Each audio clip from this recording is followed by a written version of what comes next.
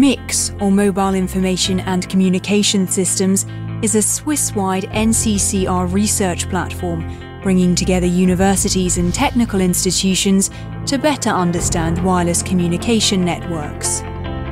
MICS research has made major advancements in environmental monitoring, public health and communications. We want to understand the connection between climate change, changes to permafrost and rockfall from high alpine rock walls. To really understand this better, we need sensors and networks that are able to deliver high-quality, dense data from very difficult environmental conditions. The urban air pollution obviously is a problem that is affecting the quality of life of millions of people on the world. Now consider if you can put large numbers of sensors on vehicles that are moving around in the city and producing a very precise real-time map of what's going on. The university is developing augmented reality technologies, and one of our goals is to link the digital world with traditional media.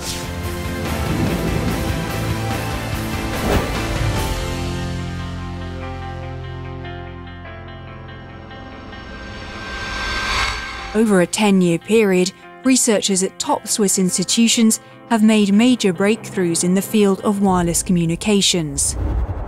The NCCR MICS evolved from some fundamental questions about the capacity of peer-to-peer mobile systems and then evolved to more application-oriented projects that would apply these fundamental understandings to practical problems. Researchers work together to face difficult challenges in expanding the possibilities of wireless networks. Before, communication systems depended on relay stations to transmit information. But MICS specialists elaborated robust theoretical systems that allow information to be passed between nodes, eliminating the need for relay stations. In theory, ad hoc networks are more robust because they do not depend on a central station. We studied how properties as fundamental as connectivity and capacity scale as the number of nodes becomes extremely large. To solve problems related to large wireless networks, MICS scientists found that if the network was broken down into smaller groups and then the information was passed on collectively, the signals could be reliably transmitted. Many of the current MICS wireless applications are possible thanks to these theoretical breakthroughs.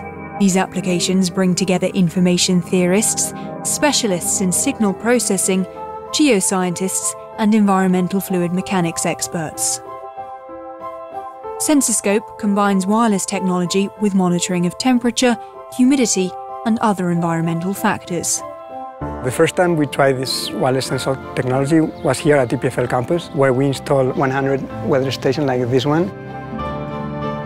And the idea was to get a real-time picture of the campus micrometeorology. After the success of SensorScope on the EPFL campus, the next challenge was to take the system to the mountains to monitor the environment.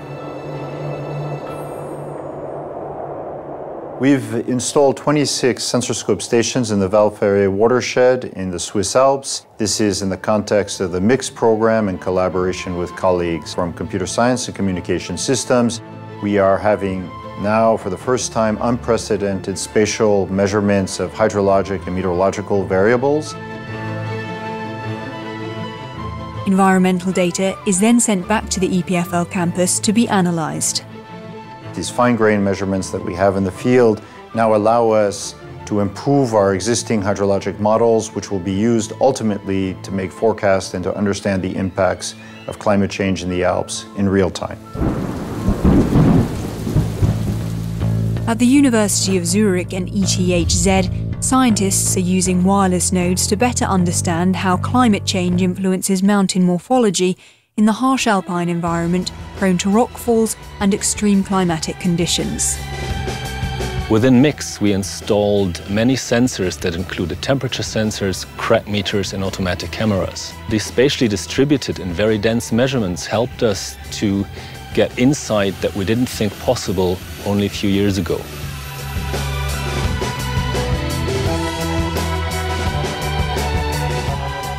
We've mounted our sensor networks on the peaks of the Swiss Alps on the Matterhorn and Jungfraujoch. They've been operating for multiple years now, churning out many millions of data points, and the first research results derived look very promising.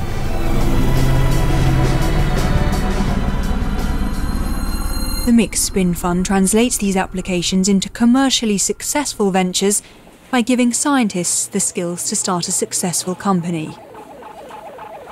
From the NCCR Spin Fund, a number of companies grew on the ecosystem of very large quantities of data acquired by distributed systems. It could be environmental data, it could be images or video. The companies then make sense out of the data to create value for consumers or other companies. OpenSense combines sensor technology with the mobility of public transportation to monitor city pollution levels. In OpenSense, we are using sensor-scope technology to monitor the air quality in the city of Lausanne. Traditionally, this is done with very few stations, so that you can, for example, not say what's the difference from one street to the other. By putting a number of stations on buses and letting them drive around, this is if we would have a very large number of stations, and this gives us a very precise picture in real time of what is going on. This information will allow citizens and policymakers to assess urban pollution's impact on health and the environment. Thanks to novel approaches to communication theory, CANDO reduces energy consumption in servers and other devices. CANDO Bus is a licensing company. We license technology for serial links that reduce the energy consumption of electronic devices while making them faster. We do this by using communication theory in a way that has never been used before, and we've raised $10 million beginning of this year. Advances in data management and signal processing also help consumers make better sense of the world of information around them through images and video. Vidinotti uses MICS technology to develop new augmented reality applications for smartphones. The user can just point their phone to an article, and the article will be recognized and augmented, for example, with videos. Other MICS Spin Fund startups, like Croppola, specialize in automatic online photo cropping. Croppola is an online application that automatically and intelligently crops photographs. And Pix4D provides fully automated software solutions to combine aerial images to produce meaningful 2D and 3D representations. Thanks to the MICS platform, researchers will be able to solve problems relating to big data management in the near future. Among large quantities of data of importance to humanity is certainly environmental data relevant to global pollution, global warming, and questions of environmental safety. This data not only needs to be collected, it needs to be put at the disposal of the general public and the scientists in order to have transparency about these key issues. 10 years of MICS research and collaboration has resulted in scientific breakthroughs and innovative commercial applications.